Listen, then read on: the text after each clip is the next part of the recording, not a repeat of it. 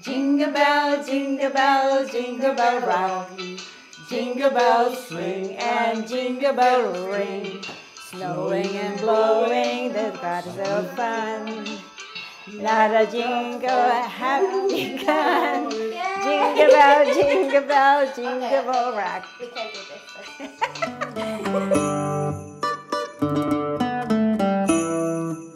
Hi guys, I'm Jen. Welcome to another Cook and Chat. Where we cook and we chat. Yeah, today we're here with both of my parents. You guys have seen my mom in a video, you guys have seen my dad in a video, but today, special treat for you guys, a little early Christmas present. They're both in a video. Today we're gonna make our favorite Christmas dish. Lumpia Shanghai. Or Lumpia is what I call it, but we're also going to include the Thai element.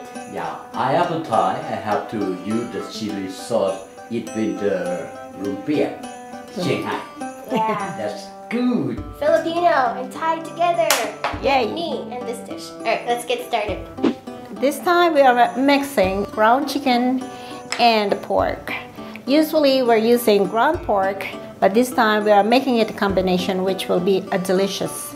And the green onions, white onions is one large carrots, Peeled. peeled carrots, and the garlic. Lots Lots of garlic, the better. And soy sauce or liquid aminos, whatever you want. And of course, the spring roll shells where you can buy in any Asian supermarket and the freezer section. Whenever you're rolling the ingredients, you pull it one at a time, put back the cover so it will remain damp or not too hard. Nice and moist for ya. So we're putting together here all the ingredients with put everything. Thank you.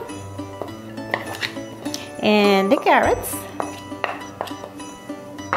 So colorful. Yes. So you don't have to saute anything before, right? Like a meatball, you have to like yes. saute it. No. You put it together, everything in here. And salt and pepper for me, please. There you go. And the black pepper. Okay, that's a good one. And the soy sauce. Okay, that's good enough. It's starting to smell good already. Yes, you can smell the onions and the garlic. Okay, that's good. Now we are seeing the colors. The meat becoming darker because of the soy sauce incorporated in there, all the ingredients. There you go. We're making a triangle wrapper.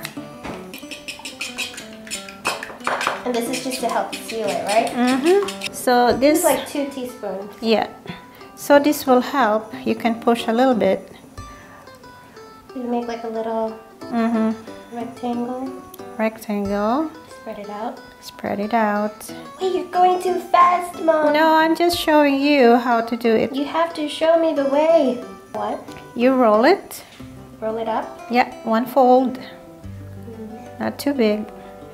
And then grab the corners and make it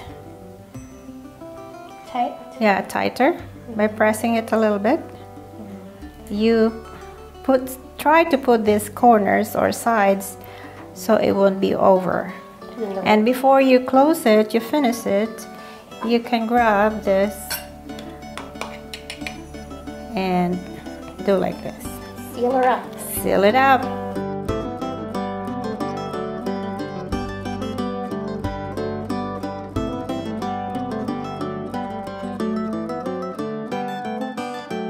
Okay, we can start frying them.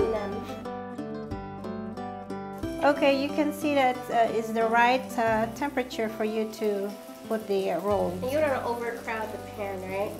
But just make sure you put down that corner fold first, right. So it like seals it up. Don't ever leave the pan alone because when you come back, you will see all your lumpia are burned. It's beautiful brown. It smells so good. It's almost ready. You can buy somewhere outside.